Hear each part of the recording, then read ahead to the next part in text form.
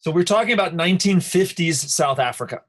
All right. And we're talking about a South Africa with a tiny white minority, several million, and then a much larger, 3 to 5 times larger Black African majority, also consisting of a lot of people from India who the British brought in from their other colony. And a series of important laws that I would want you to be able to recognize. The passbook law that you had to carry. You can see the man with his passbook. You were not allowed to travel if you didn't have this, and it had all your information in it. It was illegal to get married if you were mixed race, white, black, or white colored. This was against the law. And the Population Registration Act, which really laid out and defined the categories of Bantu, white, colored, and Asian. This was 1950, and everybody was going to be given a specific identity. But this is more complicated than it even sounds because, people are going to have different heritages and different backgrounds and things like that. I had mentioned Trevor Noah earlier, the famous comedian who's quite popular in the United States these days. This is his autobiography, a book he wrote about his life, and he titled it Born a Crime because his parents were an example of people who broke that law because they loved each other, and one was black and one was white. And there are many, many examples of people breaking laws like the passbook laws, the population registration laws, but the government did everything it could to enforce these laws. This is just to show you what the population was that we're looking at and how much it's changed over time. So we start with 1911 and we go to 2004. You can see that the white percentage has decreased significantly from being about a fifth of the country to now being only about a tenth of the country. The total population has also grown quite dramatically. I put that on the top of the screen there, 17.5 million in the 1960s, up to 56 million by 2017. And to be even more detailed, I found this one chart to break it down. This is in 1904 that we're talking about, right? 1 million whites and 3.5 million blacks, which really puts a different context onto this attempt by the white population to maintain its control when they are so clearly a minority. Let's dive into the African National Congress. The African National Congress, which is still in power today in South Africa, was created in 1912. It didn't get much done in its first 30 or 40 years. In fact, blacks lost rights. They lost the right to vote in Cape Town. They lost a lot of freedoms and privileges, and things just seemed to keep getting worse and worse. But the fact that it was there was important because they're going to evolve and change over time. One of the big changes will be inspired by this young fellow, who you might not recognize in the picture. Does anybody know who this is? Nathan? Gandhi. This is Gandhi. That's right. He's much more recognizable in this picture, but that's a young Gandhi in the 1900s, late 1800s. This is the time he spent in South Africa. And one of the most important things he did is he brought this idea of using nonviolence to try to fight to change the system. So he was fighting for equal rights in South Africa at a time when there weren't even that many people who were doing that yet, right? It says in your notes, 1946, the Atlantic Charter that we talked about was passed by England and America that said all people should be free to choose their form of government. Well, South Africa was inspired by this. They were like, yes, that means us. Unfortunately, the rest of the world was like, no, we didn't really mean you yet, right? Nevertheless, this inspires the ANC, and it inspires this young man, Nelson Mandela, who takes over the leadership in 1949, and he says it's time for a change. It's time for us as the ANC to get much more active. Here's a young Nelson Mandela who was trained as a lawyer. He launches, along with the ANC, the Defiance Campaign. The idea was we're going to break the laws that are not fair. We're going to break the laws that are racist, and we're going to fill the jails.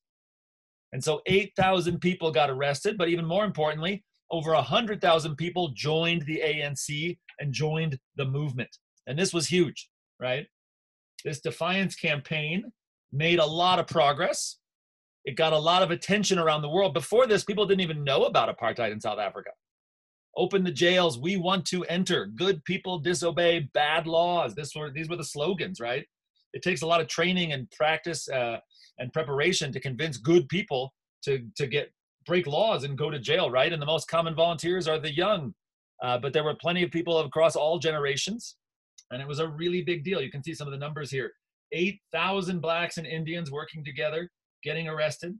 The ranks of the ANC growing dramatically. How did the government respond? The South African government had its Suppression of Communism Act. They had a law that said, if we can accuse you of being a communist, then we can just arrest you. And basically they used this against anybody who wanted freedom. The ANC's response, importantly, was its 1955 Freedom Charter that said, not only do we believe in nonviolence, but we believe that South Africa belongs to all peoples who live here, black and white, and everybody in between. We want to create, they called it a rainbow nation. We want a South Africa for everybody. This was what they were fighting for. This is what they were talking about. Now, the South African government's response, right? Oops, was that last one. I couldn't see it because it was behind your faces, but it's on there. Was the massive arrest of ANC leaders. They were held in prison for many, many years, and they were brought on what was called the treason trials. And if they were found guilty, they would be executed. These trials dragged out for 4 years. And amazingly, the South African government, with all of its power and its willingness to kind of abuse people, didn't have any actual evidence of crimes. And so these people were found innocent, and they were all released. This was a huge victory for the movement. In the middle of all that, we had the famous Alexandra bus boycott. Does anybody know who that woman is? Yeah, Oliver. Rosa Parks. That's Rosa Parks, and she was not in the Alexandra bus boycott, but of course it was inspired by the Montgomery bus boycott that had made a huge change in helping to start the American civil rights movement. And so this was a protest of the bus system in South Africa, in particular in Alexandra, and people refused to take the bus. To many, it was seen as a great victory. There were others, though, who criticized it and said it didn't end apartheid, so what are you celebrating, right? But they did get them to change the prices and the rules and regulations on the buses. They saw this as a beginning point for a non-violent struggle. The South African government was very clever. They created a system called the Homeland Strategy. These homelands, you can see the colors here on the map, right? Purple, blue, green. Africans basically were divided up, and then they were assigned to the homeland of their origin. Didn't matter where you lived or where you worked, but this was going to be your home if you were black. And they created 10 essentially fake countries. And what this meant was that South Africa itself was all white people. This was a sort of a genius move of the South Africans, right? Those are 10 separate countries, free and independent countries with their own presidents chosen by us, South Africa, right? But now when we hold elections in South Africa, we're not keeping anybody from voting. Every South African votes because no blacks live here. So they've essentially taken 75% of the population and crammed or claimed to cram them onto 13% of the country. Now, I remember I was in high school and these countries were announced and most of the world said, we don't recognize those. They're not real countries. And I didn't understand that. I was like, well, what do you mean? They're African countries. Why wouldn't we recognize them? Because I didn't understand that this was part of the South African government's strategy to control. Do people understand that? Do I need to explain anything else? Does anybody have any questions? Does this make sense? Why was this a good, not good like morally good, but why was this a clever strategy of the South African government? Does that make sense? Did I explain it clear enough? All right. That brings us to the big event before what we need to talk about, right? Which is South Africans, mostly black, Indian, colored, were continuing to resist. And the famous moment that changes everything is the Sharpeville massacre of 1960.